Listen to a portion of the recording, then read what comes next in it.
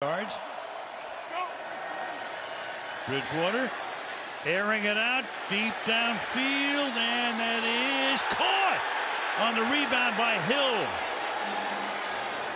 Awuzie is right there with him, keeps his concentration, pulls it in, and it's 65 yards and a first down and goal.